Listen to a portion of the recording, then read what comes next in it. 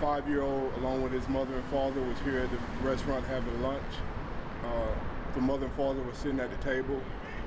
The kid was out just wondering as kids would do. Somehow he found himself in a critical situation where he's lodged in between the rotating floor and the wall, and the child succumbed to his injuries.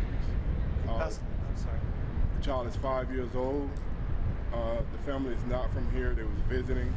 They were staying at the Hyatt, and they came to this hotel for lunch, and just to enjoy the city, take a view of the city. And it's very tragic what has happened today.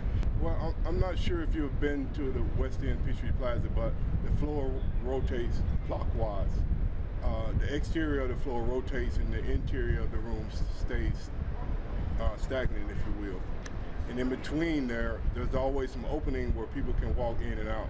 Well, when the floor rotates, eventually it's going to close. And he caught himself in between the area where the wall closed. And I simply think that he lost sight of his parents and panicked and found himself in that situation. And a small child don't know what to do in those moments. And it crushed his little small body. Well, it was difficult, especially for employees. They immediately started to try to administer first aid when they saw what was happening.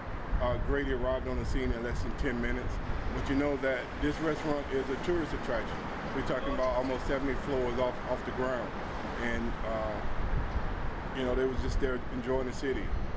We know that they were the last customers for the lunch crowd, and just very tragic. I think the family was sitting at the table, mother and father, and the child was no more than 4 or 5 feet from them across at another table. It just so happened he was on the edge where it rotates, and it rotated to the closing of the space, and he was trapped in between a table and the wall.